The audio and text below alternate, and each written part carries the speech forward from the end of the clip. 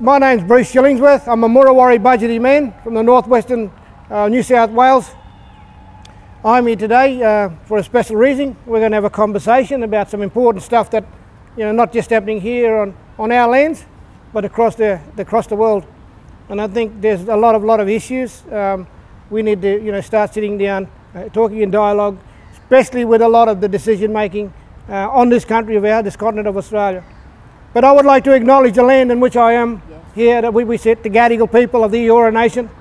I want to acknowledge my original brothers and sisters at the 500 plus nations, the 250 plus language groups across this great continent of ours. I just want to acknowledge the elders, both past, present and emerging, for they hold the memories, the traditions and the hopes for First Nations original people of this country. And I'd also like to acknowledge my brothers and sisters that come from across the sea that now lives in Australia. I want to say welcome, welcome, welcome. So beautiful, and you're speaking straight to the heart. And today we're here to get straight to the core of what is going on. There's so much confusion, as you said yesterday, and it's everywhere. Where do we start? Where do we start with what's going on with this corona narrative, the land, and the divide of the people? Look, I think we need to look at our survival as human beings on this one planet. And it's all about us living together and how we relate, how we live with our neighbours and how live with our people in our traditional lands. And I think we look at the things that are making us suffer. I mean, First Nation people history, as you know, is a very, very sad history. And those truth-telling needs to happen. Yeah. I believe in this country that First Nation people need to be healed, non-Indigenous people need to be healed, and by doing that we need to come together and heal together. Yeah. We need to heal together. Look, I believe that there's a coming together now of all people right across this world. We are now standing up for our rights as sovereign people. You are standing up for the rights as being a person, and that's what's got to happen. And there's another fight as well. We've got to protect our Mother Earth. So we've got to become the protectors of Mother Earth that sustains us, First Nation people, for 80,000 plus years. Yeah. So we want to reconnect back to Mother Earth and our country and the land in which we live.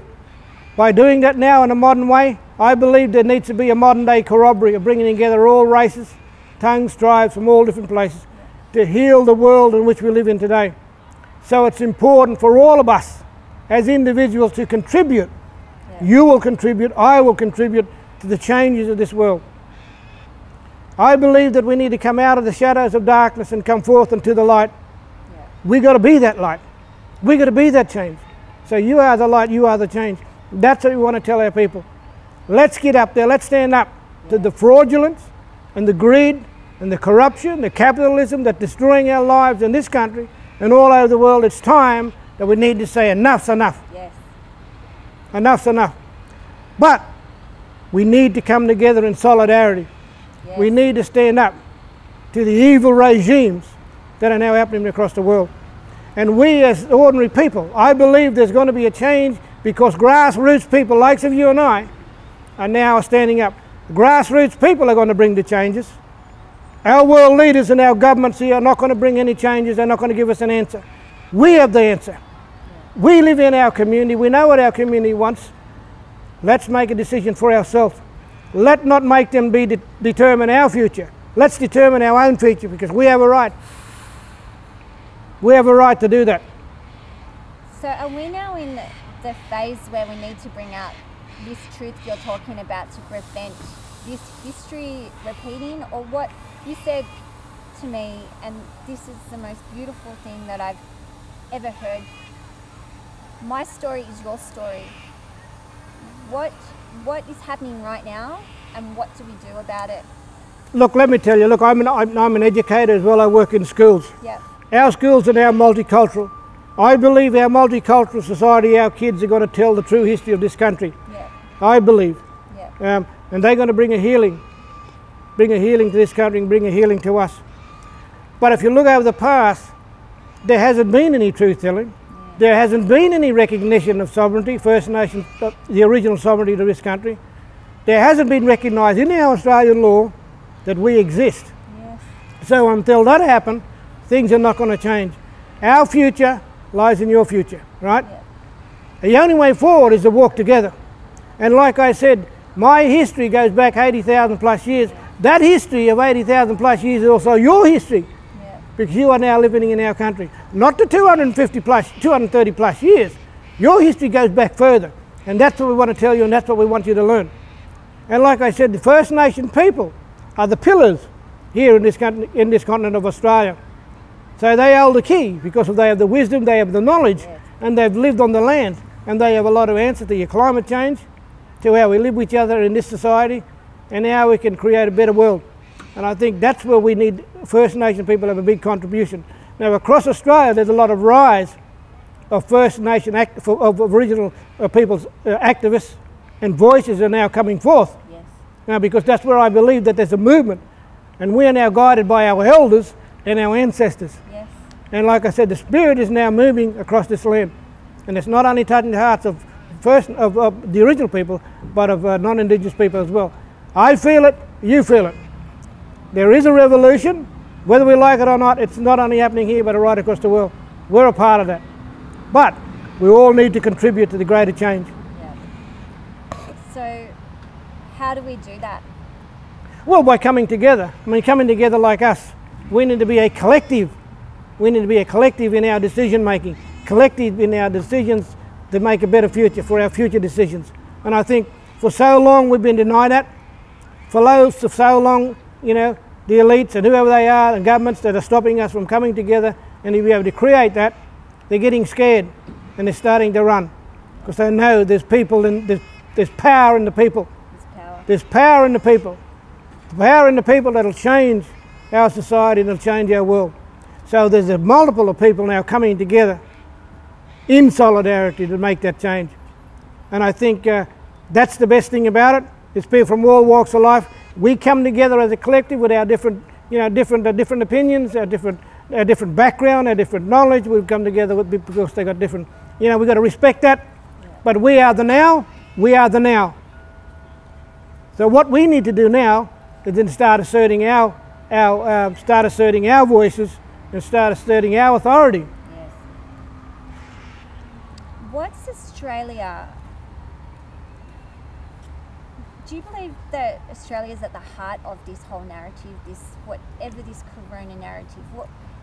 What is all this happening right now, and are we at the heart of it here? Well, all the confusion that COVID has caused, and a lot of the our governments and leaders and MPs, and a lot of those are causing policies and laws and regulation that now affect us. So let's need to say no. They don't represent us anymore. We represent ourselves. So we've got to get the right leaders or the right people into those positions to make the proper changes for us. And I think in the government position, we've got to get our representative, the people that represent us, into those positions, because they are voted in by us, remember. Yeah. They've got to start listening to us. So that's what we're trying to tell them. Yeah. So I think, like I said, there's a gathering of people now. I think because there's a common cause. I mean, back in the early 1960s, 70s, where First Nation people fought for land rights. Yeah. Our land rights were not just about the land. Yeah. It's about what's on the land. It's about our story. It's about our connection. It's about our dreaming story. It's about the songline that connects us up to all the nations right across the country. It's not just about the rivers, not just about the mountains, it's not just about the trees. Yeah. But it's all those. It's holistic. It's a spiritual movement now. I think we are starting to assert our sovereignty. We are starting to assert our voices. And I think we need to do it because, you know, the world are now forming a one world government, and I think we need to say, you know, it's not what we want. It's a lot of these things, it has to be our consent to agree on a lot of things, and we've been denied that. Yeah. So we need to start to stand up and say, you know, with our consent, you cannot do these things. And that's what I think a lot of Australians, a lot of people are now starting to say. Our lives will not longer be affected by your laws and about your policies and about your, you know, your oppression that you put upon us. I'm not hearing a lot of this in mainstream information, what you're saying, and I'm not hearing a lot of the stories that I'm hearing at all these gatherings. I'm not seeing it, but I'm also not seeing, how would you say, the labels of the anti-vaxxer. I'm not seeing the neo-Nazi. I'm not seeing white supremacy. I'm not at the moment. Have you? Well, look, I think it's just, we gather, it's genuine people that are now starting to stand up. It's genuine people, ordinary human beings, that are saying now we've had enough. Yeah. You know, we've had enough, because it's not just affecting First Nation or our original people, it affects the non-Indigenous people. So that's what they're trying to say. The world is heading in the wrong direction. Yeah. We come to a fork in the road, there's only two roads left. One to death and destruction, the other's to life and survival. I know which road I'm going to take. So that's where we're at. We're at the crossroads. You know, we can either destroy our planet we live in, our Mother Earth which sustains us and we can't live without. Yeah. We can't go and cut down our trees because our trees give us oxygen to survive. So at the end of the day, we're cutting our own throats. So we've got this kind of people wanting freedom and people wanting freedom for Earth, freedom for everyone. Well, it's an holistic approach. It's everything. It has to do with everything now. You know, because you can't separate that. You can't separate it. As you see in climate change, you know, the climates have changed, extreme weathers. That's been created by man. So these polarizations of I'm an activist in environmental change, I'm an activist in freedom change, that's just not really what's happening here. That's what's been represented in the media. But that's what we've got to tell the people. Yeah. You know, if we can't get freedom unless we free our Mother Earth. Yeah. And we can't free ourselves. So like I said, your freedom lies in my freedom. My freedom lies in your freedom. So the only way we do it is come together and to be able to change what we're in. So how do we get over these misrepresentations? Like you're telling me stories of why your mob, or is there a dividing in your people in the anti-mandates and what we're here fighting? Look, I think the problem is we want to bring everyone with us. Yeah. Like I said, we're on a journey. We're on a journey and we're going to reach our destination. On that journey, we're going to go through our trials and tribulations. Yeah. People, you know, some people will come on the journey, some won't. Yeah. You know, and that's the way it is. But we could also support those that have been vaccinated and support those that are non-vaccinated. Yeah. See, that's the unity that I'm talking about. Yeah. We don't want to create more division. Yeah. We don't want to create apartheid. Yeah. And what our media system, especially mainstream media, is a propaganda and they're telling the people the wrong story. Yeah. I'm very particular who I speak to and what media and where they're from. Yeah. Because I know once they get a story, they'll flip it and they'll make it look bad. Yeah. They don't tell the truth, you know. So little independent media, people like yourself, need to get the truth out there. Yeah. Have you That's had what's got to be. Yeah, I've experienced that all my life. I mean, you look at a lot of the stuff with the, you know, Aboriginal, especially Aboriginal, you know, our Aboriginal people with in the media. It's all been defamatory. It's all been, you know, poor quality. It's all been discriminatory and racism. Yeah. You know, so now people are starting to see that. They're starting to realise that these stories are not right, and the facts need to be told.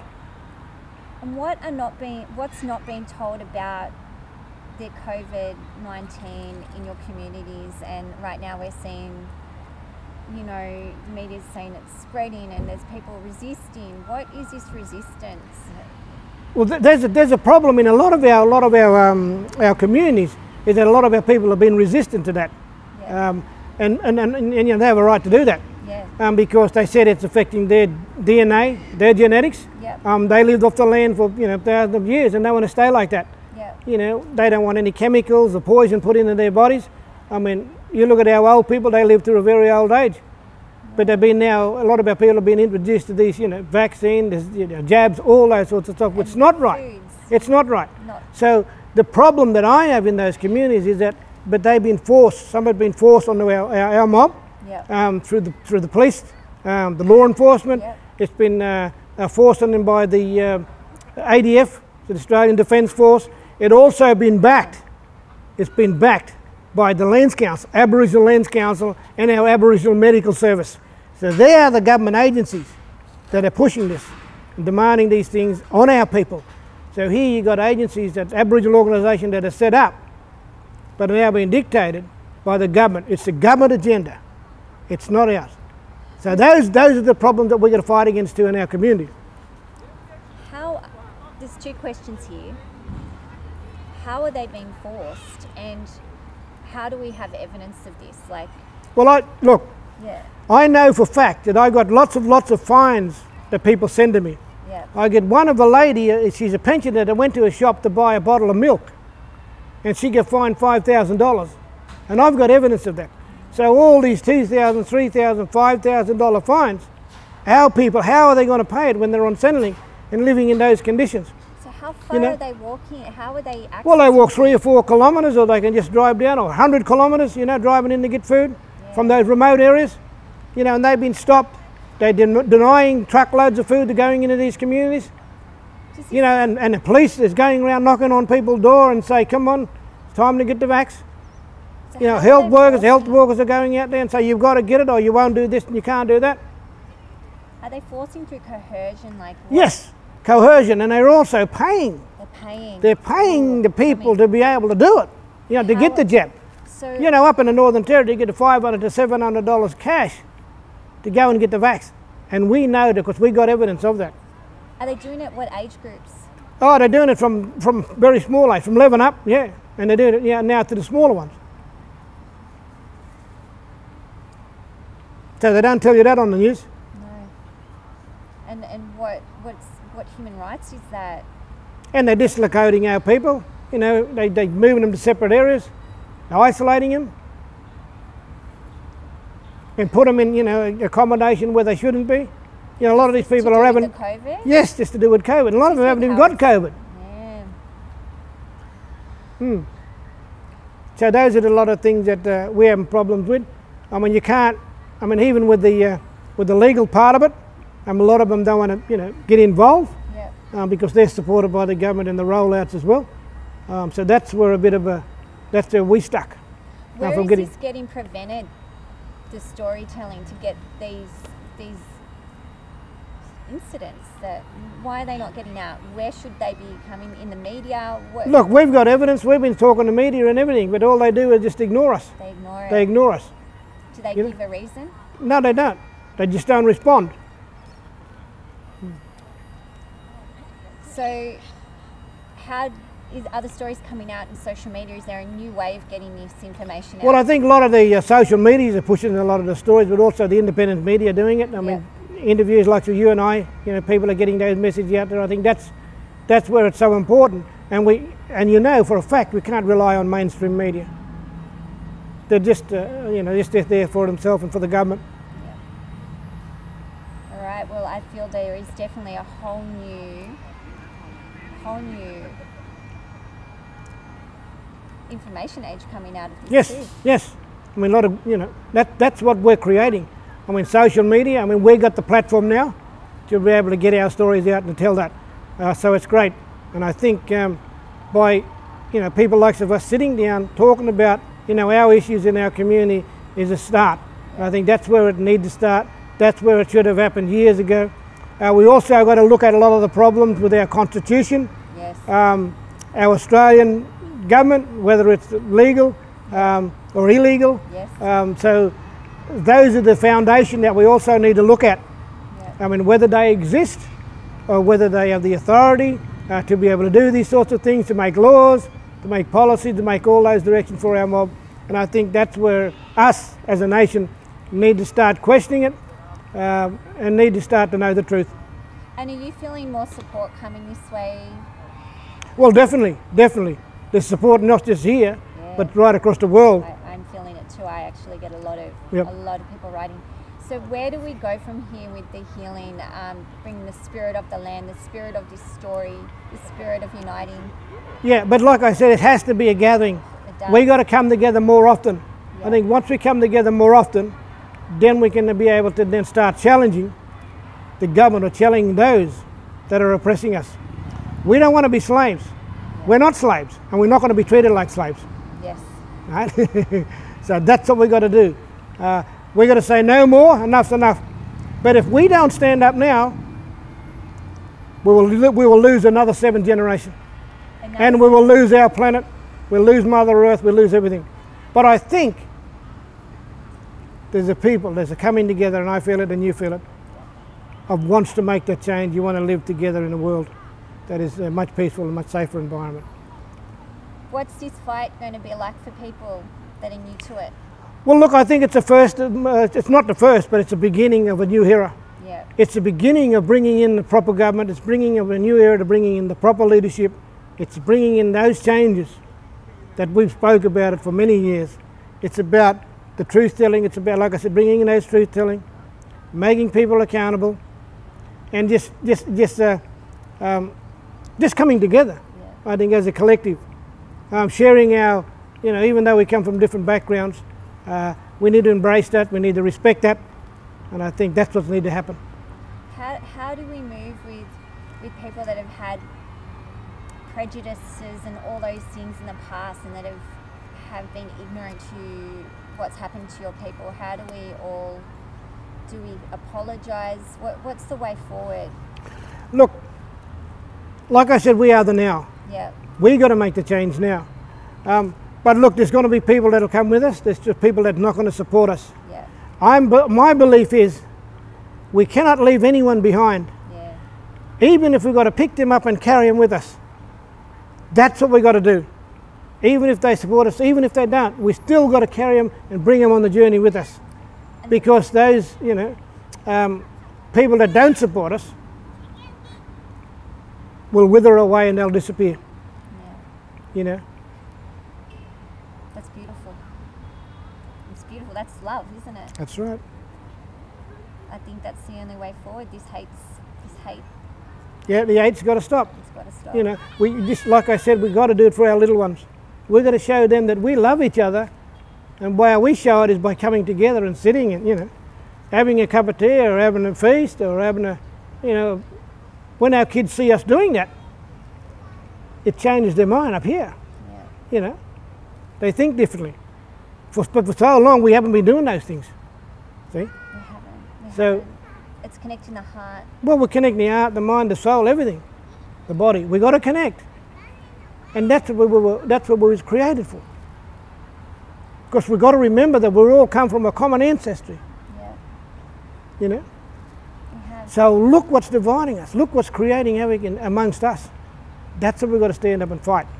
We do, and the little ones, the First Nations, the little ones, there's some great injustices happening right now. That's today. right. Just tell me, what are they, and how this will affect everyone? There is no justice until we deal with the injustices. Yeah. Right?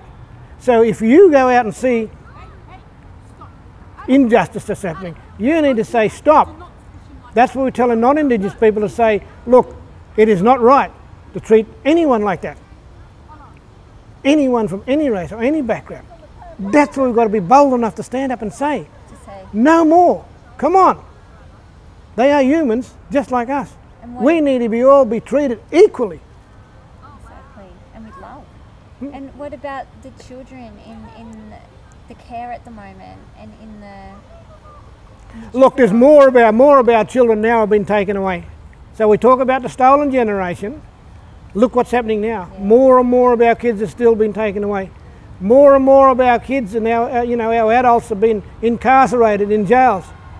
We've got the highest percent of any world of our people that's in jail. When is that going to stop? Yeah. When are we start going to realise the racism and the discrimination in our law system, in our judicial system? It's deep. So what I do, I give them a voice. Yeah. A voice for those that have been voiceless for so many years. Yeah. And you also, and my First Nation brothers and sisters have got to say, come on, it is our world. It is about our children. It is about us. Why I say us? Why do I say we? You see, we're bringing together a greater circle. In our traditions, society, we do things in circles. Yes. So we've got to do the opposite. Your government system is set up as an hierarchy of steps. Yep. It's not including everyone. Yeah. Whereas in our society, we sit in a circle, we include everyone has a voice, everyone sits in equality, everyone has a voice and opinion. Yes. But this government and the world system is not allowing us to do that. All right. There's so much for all of us to take in. we need to open our hearts. How can we leave this conversation? Look, the work doesn't stop. I believe that you are in a community. Yep. Look, there are First Nation people that are living in your community. Yep. Get out there, build a relationship, go up and say hello, you know, try to help them in whatever they want to do, organise, you know, their causes, and that's where it starts, you know, and that's where you start bringing it together then. You know, you're bringing grassroots, you're bringing the traditional people together, and that's what I think what needs to happen. And I think for so long, a lot of us have been scared of doing that, you know, are scared to talk to an Aboriginal person, scared to talk to a white person. But come on, now it's time. It is time. It has to happen now. Do you think this, what's happening today, this freedom rally, do you think this will bring a lot of the conversation between Absolutely, absolutely, together? Absolutely. And what are we all feeling? What are the main reasons we're all here today? Well, I think why we're here because we're fighting a system that's suppressing us. Yeah. We're fighting a system for so long as denying our rights as men and women, right? And they're also denying our future generation. Yeah. So that's what we've got to start to stand up and fight against. So we've got to change the system we're in. We've got to look at the institute, all those things that are a part of that. Part of that. So we need to bring change to that to get the freedom. And I think people are standing up now are saying that. It'll be part of bringing that change. It'll make it happen. Do you think this, we're hearing all the violence in the media at these protests and everything. What are your feelings? Are people making this change peacefully? Will it have to get? Look, you're going to have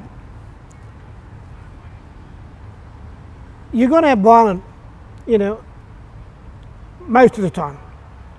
But I think with the violence, they send a message. They're sending a message to say that we are standing up, we are fighting, and we want to be charged for doing the right thing, you know. That's the message they want to get out there. But a lot of them are not violent. I believe that a lot of the police, they introduce a lot of that stuff. They create a lot of the fear. They create a lot of violence against our protesters. And I think it's our police force need to start working with community, and they need to start working with the people. Yes. And I think they're here to serve us. But you've also got to remember that our police force is a registered corporation in America.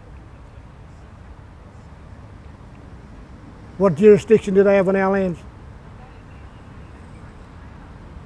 Those are the things that we got to question. Yeah. They're not here to represent us for us. They're here to support the corporates, the big companies, the government. So tell me more, they're registered? Yep, even your Australian Parliament.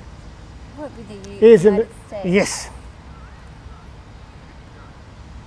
Can you just give me a little bit more on that, just some hard evidence of that? In 1973, Gough Whitlam, Queen Elizabeth left Australia, right? And then they formed the government, and they've incorporated the Queen of Australia. So the Queen of Australia doesn't exist. It's a straw man,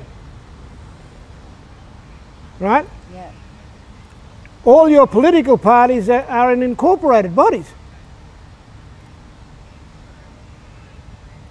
And when you say this, people brush it off as conspiracy theories, a lot of these things.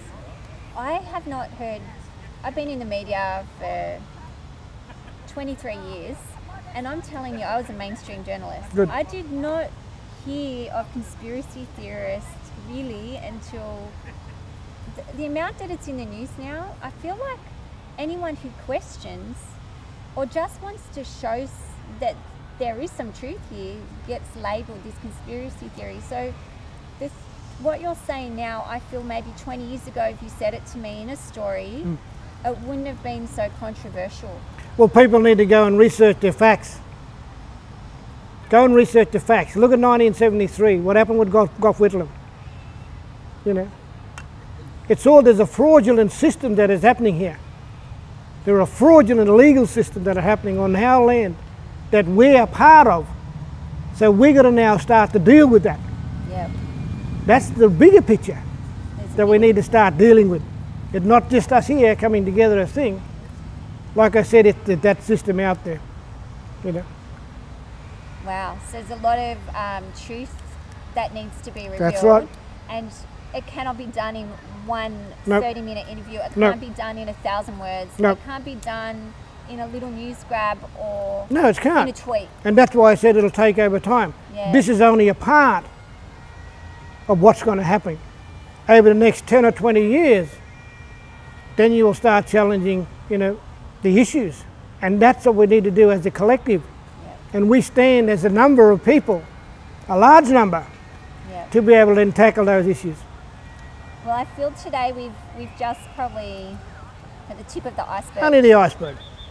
And today we talked about really this corona narrative and how it's affecting your people and what it's bringing out. Yeah, but look, the corona and the rollout of the laws and regulation affected our people big time, because there was always those underlying issues that were in our communities at the beginning. Yes. Housing, health, education, all those things that you say. And then when COVID came along, what happened? They give the police extra powers, you know, and when you give the police force extra powers, what do? Yeah. So that's what we're trying to say, but they don't tell us these stories in the mainstream media, you know. Well, we're going to do our best to Good, get get out there and stories talk to some of the people in those communities. Please, I will, and I will. It's very hard with journalism. You do need hard facts. You're Yeah, not but like- journalism also needs to change, Yes. you know. I think it's. And coming it to needs new to change. journalism. It's a new journalism, you know. We're not going to be dictated and told how to do it anymore, Yeah. you know. It's you want to do this story, so you do it your way, and you get the facts, you get the truth, Yeah. and that's what we want to do, and not to put into some stories in a different way. Yeah. But that's, you know, the journalism that we want. There's so much. I look forward to constantly bumping into you and getting more of your knowledge. Good. I've got to go and grab a All cup right. before I start. So I've got some. Good. All right. Thank you so much. I might grab a fruit. Have you got a fruit? I've got some. Yeah, grab a fruit. All right. Yeah. Thank you. Thanks, mate. It's very natural.